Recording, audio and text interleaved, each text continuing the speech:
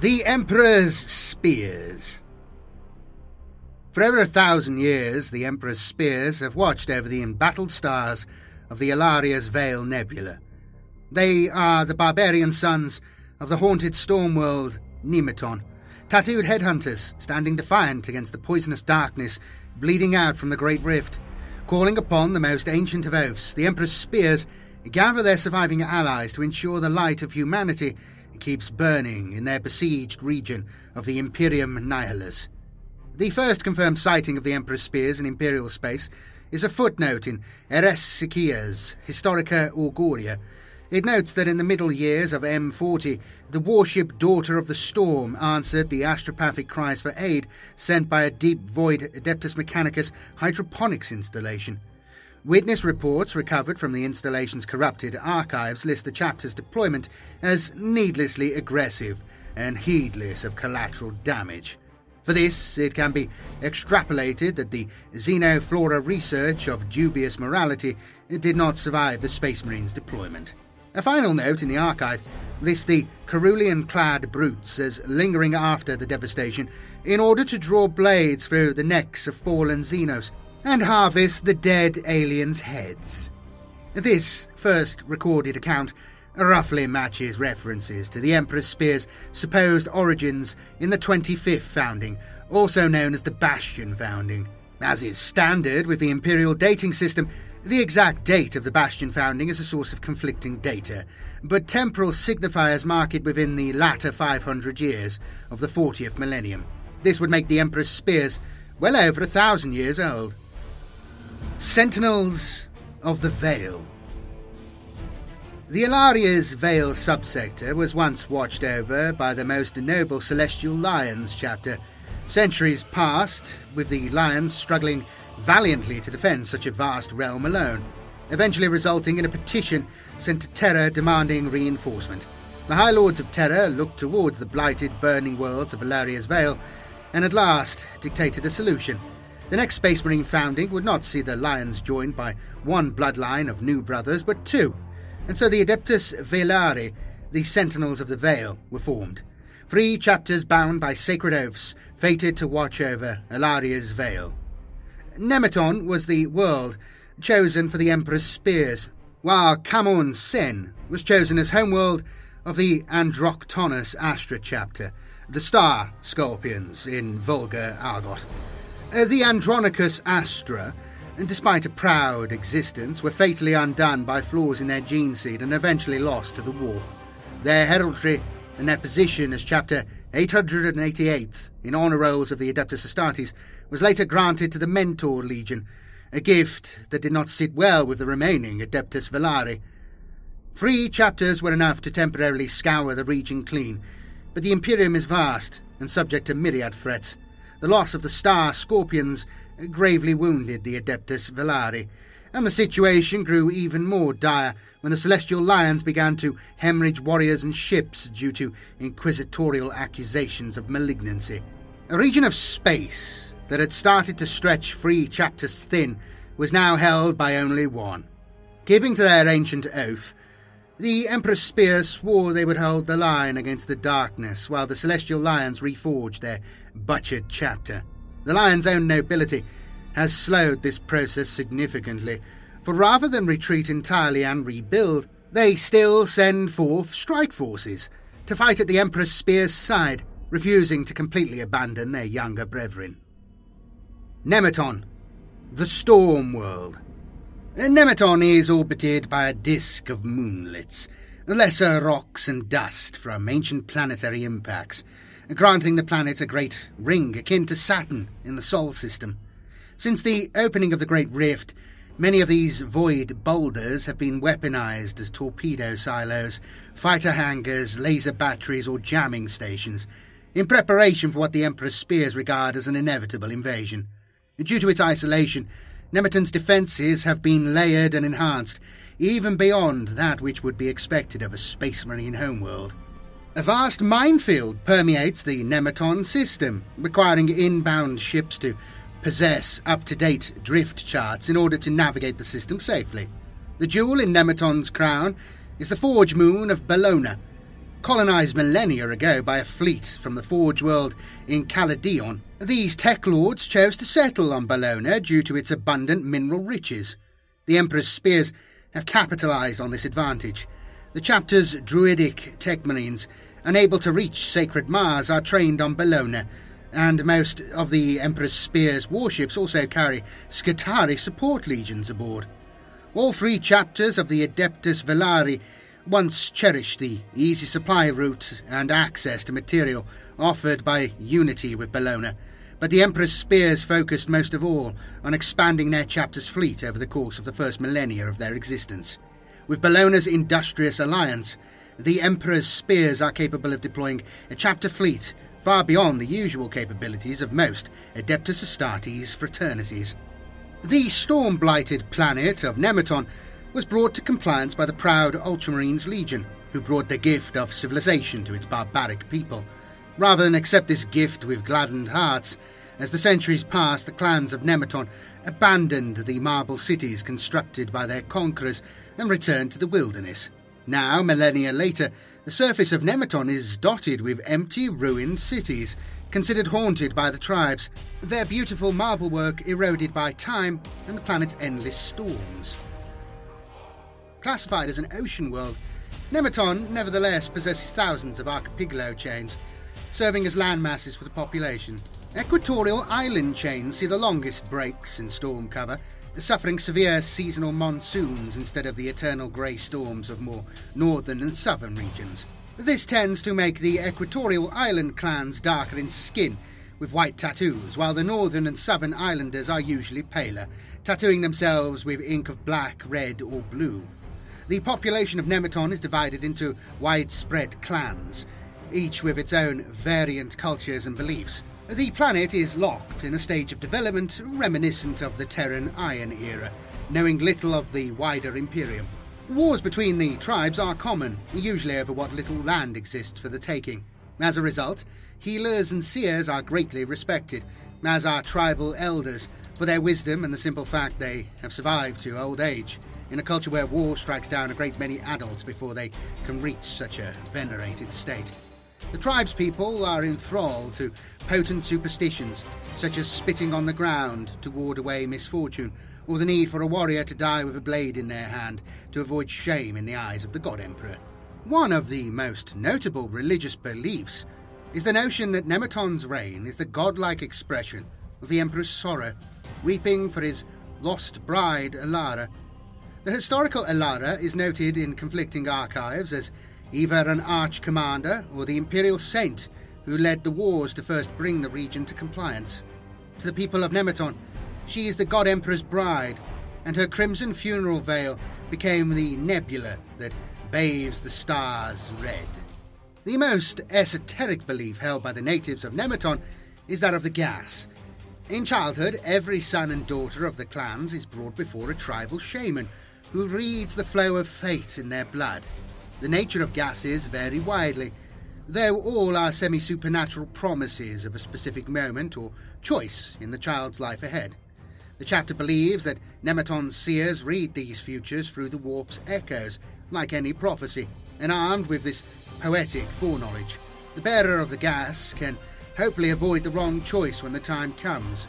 Many gases take the form of warnings against dishonour or death should the bearer ever act in a certain way. A famous example among the chapter is that of Ivres of the Novantai tribe, lord of the 6th war host, who was told as a child, "You will die on the day you follow a raven in flight." He spent the years of his youth making sure he never walked beneath a circling raven or journeying in the same direction one of the birds flew. Years later, when serving alongside the Raven Guard warship Second Shadow, Ivras knew that to support his fellow chapter's battle to break through an enemy blockade would violate his gas, but that he would survive to fight another day if he held back. Nonetheless, he commanded his vessel, the Sky Reaver, to join the fight alongside the Raven Guard. History records that the Sky Reaver was grievously wounded and Ivras himself was killed in the ensuing battle. But the Emperor's spears were hailed in the Raven Guard's archives for their loyalty, and Ivras' name was etched into the rolls of honour among both chapters for his sacrifice. Veterans of that campaign were permitted to inscribe the Raven Guard's sigil upon their vambraces to mark their commander's valour. The War Hosts. The Emperor's Spears maintain an organisation in loose adherence to the Codex Astartes, with several notable exceptions. The first is that rather than chapter companies, the Emperor's Spears favour autonomous war hosts that can operate far from Nemeton under their own recognizance, returning only for recruit harvesting and repairs at Bellona's orbital dockyards. The exact number of these war hosts is undetermined by Imperial scholars, though it stands to reason that they are similar in number and offensive capabilities to standard battle companies. The chapter makes use of several unorthodox sigils and personalised heraldry, most of which relates to their role in the Sentinels of the Veil or their ties to Nemeton. Runes of Ogham, the written language of Nemeton that is impenetrable to most outsiders, are common across their azure ceramite. Warriors also occasionally wear cloaks of beast or serpentide, marking their success in hunts on their homeworld. Some veteran warriors also wear the symbols of the celestial lions or the fallen star scorpions on their warplate, honouring the chapters they fought alongside for so long. One knee pad is almost always marked a deeper blue, in order to provide a space for personal heraldry, which is usually given over to a specific campaign marking or to the renowned Manticora Bestia Fidelitas. The Manticora Bestia Fidelitas is the primary symbol of the Adeptus Velari, symbolising their unbreakable unity. The Manticore stands for both the Celestial Lions and the Star Scorpions, gripping a trident in its talons to represent the Emperor's Spears. Any warrior may wear this sacred coat of arms, so long as he has shed blood in battle. It is also commonly seen on Bellonian forces, as well as regiments of Imperial Guards stationed or trapped in Ilaria's Vale over the last century. Imperial tacticians have chronicled the Emperor's Spears as exemplars of a close assault ideal. Via drop pod and gunship, the Emperor's Spears descend into the heart of the enemy and hold position long enough for other Imperial forces to advance, linking up with their vanguard. It is known that the Emperor's Spears are not the berserkers one might expect of tattooed savages, but they instead wage war in bursts of adrenal fury tempered by periods of chanted tribal dirges. Their way of waging war is chimeric, as conflictingly melancholy and joyous as the barbarians of Nemeton themselves. Imperial commanders have, in the past, accused the Emperor's Spears of being unreliable, noting that the chapter expresses Space Marine autonomy to a difficult degree. While the chapter has always made efforts to minimise collateral damage, its strike forces have also been known to plunge into battle. They put glory above prudence, as if the chapter's youth means its warriors have something to prove to its older brethren. Desperation in recent decades has forced the Emperor's Spears into a more cooperative mindset. Necessity has forced their hand with Ilaria's Vale in such danger. Pride can no longer come first. Now, survival must do so instead. The Druidic Council. The clean delineations of librarian, apothecary, chaplain, and tech marine do not exist in the Emperor's Spears. Psychically gifted battle brothers go to war in black armour, as do the machine-versed warriors that train on Bellona, along with the battle-chanting warrior priests whose duty is to stand watch over the souls of their men. All are druids, black of ceramite, white of helm, and all three orders are also trained in the alchemical and biological expertise necessary to use an apothecary's tools and harvest the gene seed of his fallen brethren. It is unclear if this break with tradition developed in reaction to the chapter's isolation or was in place beforehand. Ghosts of Nemeton. The clans of Nemeton have a strained relationship with the Space Marine chapter that watches over them. To the barbarians, service in the God Emperor's armies is no honour to be fought for. It is a death sentence. Those who ascend to the shrouded heavens must abandon their natural lives in order to live as inhuman angels. Space Marines on Nemeton are not seen as warriors from the clans returned to honour their bloodlines, but as spirits of children lost to the whims of fate, reshaped past their humanity. They are not heroes to be celebrated, but ghosts to be mourned. the Great Rift. The Cicatrix Maledictum that ripped across the galaxy in the wake of the Despoiler's 13th Black Crusade has made travel within the Imperium Nihilus a nightmare of tempestuous voyages, catastrophic warp breaches, and tides that swallow ships whole. Like many regions of the Dark Imperium, Ilaria's Vale is cut off from almost all external contact and support. From the Great Rift, there came a new host of arch-enemy forces. These marauding warlords tore into Ilaria's Vale, not for destruction and plunder, but with staggering numbers of human and mutant forces seeking to establish their own foul kingdoms on Vale worlds. These were the first encounters with the invading forces known as the Exilarchy and their cruel heretic Astartes overlords, the Pure. Not long after the Rift's manifestation, lore on the creation of Primaris Marines reached Nemeton from elsewhere in the Dark Imperium, carried by a depleted contingent of the Emperor's own custodian guard. Yet, like so many other warring chapters in the Imperium's darker half, neither the Emperor's spears nor the Celestial Lions received fully grown, battle-ready reinforcements. They were forced to create their own Primaris warriors over time to bolster their ranks. Unpleasant tales are told of reinforcements destined for the Celestial Lions' homeworld, of Elysium 9 never reaching the sector due to inquisitorial interference.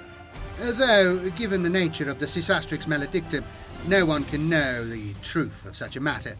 In recent years, Ilaria's Vale settled into a seething deadlock between the Adeptus Velari and their foes. A deadlock that held until the Exilarchy struck a decisive blow by laying siege to the Celestial Lions' homeworld. Answering their oldest oath of loyalty, the Emperor's spears hurled their chapter fleet at the Exilarchy blockade to aid the Celestial Lions' evacuation. Now, with the Emperor's spears and the surviving Lions gathering their armada to hold their remaining territory, it remains to be seen which way the winds of war will blow in Ilaria's Vale. The Paragon Caste. The Emperor's Spear's first company is known as the Paragons. They are the chapter's warrior elite caste. Paragons wear no crest. Their white helms are marked by inverted red tridents, painted on their faceplates in barbaric echo of their chapter symbol. Unconfirmed reports claim that to gain acceptance among the Paragons, a supplicant must be recommended by no fewer than 3 current veterans. He must then perform a number of feats of prowess in battle, as well as secretive blood rites unknown outside the Paragon caste. Paragons are never permitted to serve as officers. They are outside the chain of command, each one a champion at arms who has foregone the chance to lead his brethren into battle. Witnesses mark strange interplays of authority between the Paragons and traditional Emperor's Spear's officers. The caste is a respected fraternity unto itself, with mission objectives that do not always match those of their brethren. To that end, Paragons are usually focused on elimination of enemy commanders and champions. Many of them wear black banners with their personal heraldry on proud display, though others are just as likely to consider the habit preening and unnecessary. The Pure. The first encounter with the heretic Astartes known as the Pure came in a vicious engagement over a Balonian mining outpost in an exosystem asteroid field. Far from the usual classes of formerly Imperial warships that comprised most of the Exilarchy's fleets, the Adeptus Velari found themselves in a pitched battle with their mirror images, traitor Astartes vessels of equivalent bulk, ferocity and firepower to their own. The Celestial Lion's flagship, Blade of the Seventh Sun, was almost lost that day, as was the Balonian war bark, Alpha Magna Prima. The Pure's origins are a source of debate among the Adeptus Velari and their allies. They bear a symbol worn by no other renegade force, a serpentine basilisk coiled around a captive world, and wear armour of filthy white and corroded bronze.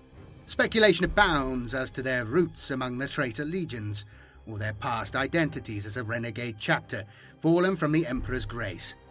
There are even those among the embattled worlds of Ilaria's Vale that claim the basilisks, as the Pure are often known, are truly the remnants of the once noble Star Scorpions, vomited back into their former territory and devoted to reclaiming what was once theirs.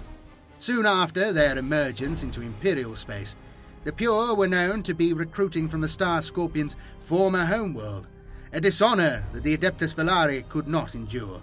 This parasitic harvest was decisively ended by the Emperor's spears committing exterminatus on Kamun Sen, leaving a globe of lifeless ash in their wake.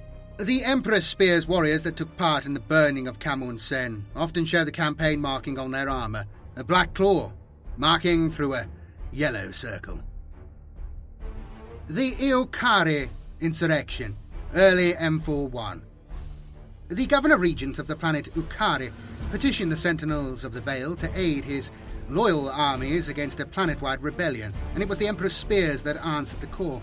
However, Tristain of the Arakani, war leader of the Fourth, arrived to find the insurrection was already being battled by the Aurora chapter, technically a cousin bloodline to the Emperor's spears. Rather than greet the Emperor's spears as brethren, the commander of the Aurora chapter berated the Emperor's spears for requiring other warriors to fight their wars inside Elaria's Vale. With typical hot blood, the Emperor's spears' reply was a planetary deployment right into the heart of the enemy capital, sustaining far heavier losses than the Aurora chapter's meticulously fought counter-offensive, but stealing final victory for themselves through 3 days and nights of brutal urban warfare. With the arch-enemy warlord's still bloody skull chained to his pauldron, war leader Tristain voxed the Aurora commander and informed him that his men had no right to mark the battle on their war banners as a triumph, since the Emperor's spears had done all the hard work. The exact events that led to continued destabilisation in relations are unclear, though it seems both commanders eventually agreed to an honour duel to end the unrest. Even this engagement is the source of yet more conflict. Both chapters claim their champion was the victor, and in the skirmish that followed, both chapters claim that the other side fired the first shot, leading to several warships sustaining significant damage in the name of Adeptus Astartes' pride. Representatives from the Ultramarines, acting either as benevolent overseers or unwanted judges, depending on which chapter's perspective is being described at the time, later ruled in the Aurora chapter's favour. They stated that the Emperor's spears had acted on impulsive instinct, rather than following the approved guidelines laid out in the Codex Astartes. Accordingly, they stated that the glory of the Akori victory was to be equally shared. Such was the bitterness of the Ultramarines' perceived inflexibility. Some archives list it as favouritism, that Lord Tristain swore never to set foot on Macragge, even if the planet was imperilled by threat of destruction. This edict was apparently overturned by High King Arukatus the Swordbearer when he assumed the mantle of leadership over the chapter, citing it as an oath of spit and fire made in the heat of the moment. Since then, elements of the Emperor's spears and the Ultramarines have waged war alongside each other on at least 2 occasions, though if tales of Imperial observers are to be believed, there remains little affection between the 2 chapters. No record exists of the Emperor's spears and the Aurora chapter fighting together since the events that took place on Ukari, though there is an apocryphal tale that says a cargo vessel arrives every 10 years in the skies above the homeworld of the Aurora chapter, declaring that it brings a tribute to the Emperor's spear's beloved cousins. This gift is the same each decade. A ship has a hold full of seawater and several hundred abyssal vine serpents, supposedly a despised and incredibly ugly breed of oceanic vermin on Nemeton, with almost no nutritional value whatsoever and a profoundly unpleasant taste. Battle Cry. The chapter's battle cry is a solemn tribal chant, accompanied by the beating of fists on breastplates and weapons crashing against shields. The sound of that hymn is akin to the heartbeat of a primal god. Shuvaka ul Zurun, Shuraka ul Zurun. The warriors of Nemeton chant as they advance into battle. The Gothic translation is a vow or a promise. Redden the earth. Redden the earth. Thank you all very much for watching. One of the more new chapters that have been created. This is, of course, based on Aaron Dembski-Bowden's novel, which The Emperor's Spears, or Spears of the Emperor. I haven't actually read it yet, or listened to the audio. I forgot the audio. I got it the week after it was released, which is last year. 2019. Jesus. Yeah, I've had it since like it was released, basically. I just haven't got round to listening to it. It's on my list though. Hopefully in the next week or two, I might get round to it. I'm sort of smashing through books at the minute. But yeah, he's really put the work in, and going through this, I can tell that he's put a lot of effort into constructing a mythology behind them and ensuring that the world that they're set in is glorious and detailed and rich, and you can really get that from this. It's pulling in a lot of details from, like, you know, human, current day sort of, or I guess historical. I don't know. It's Aaron Dembski-Bowden, man. He knows what it's Aaron Dembski-Bowden. He knows exactly what he's doing, and he's pulling something together that looks amazing. So I'm really looking forward to that audio book and learning more about this chapter and learning their stories. But this was a great sort of intro to them, I think, and it shows. And it's a nice touch that it's in the Imperium Nihilis, so we get a taste of what's happening in that dark side of the Imperium with Space Marine chapters and so on. And I like the way that they talk about how they came by the Primaris knowledge and all that sort of stuff. It sounds really good. Plus, they seem like arseholes, which I do respect. I do respect a bit of arseholeness amongst my Space Marines. It adds flavour, it adds character, and especially when it's against the Ultramarines or anyone associated with them, any of their milk blood descendants. You know, it's good stuff. And I'm looking forward to seeing what's going on with the Pure chapter, and this Ilaria's Veil and all that. It looks good. It looks good. It's an interesting setup he's done for him. There's only one novel out, so I probably will get a few more. But yeah, his Black Legion book is coming soon, so that's the thing to really look forward to. But yeah, this looks like a good chapter, and of course, like in GW, with everything that's going on, these are one of the chapters that has been created. Basically, they seem to be a purely Primaris force now. You get me? That's what I thought they were, but it seems they were in existence before then. They were one of the last pure old style Astartes foundings. The 25th founding, it seems, and then now they've started creating their own Primaris troops as they gained that knowledge, that technology. So, yeah, it looks good. I'm looking forward to it. Thanks to everybody supporting the channel. You can see your names going by as I ramble. But yeah, this is one of the most brand new pieces of lore that's out there. So yeah, definitely want to know and to see how things are going. And, you know, I was a bit worried about how things would go with 40k, and there is some issues still.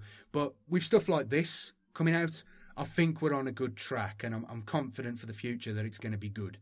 Hopefully. We'll see. Anyway, I'll see you later. Bye-bye.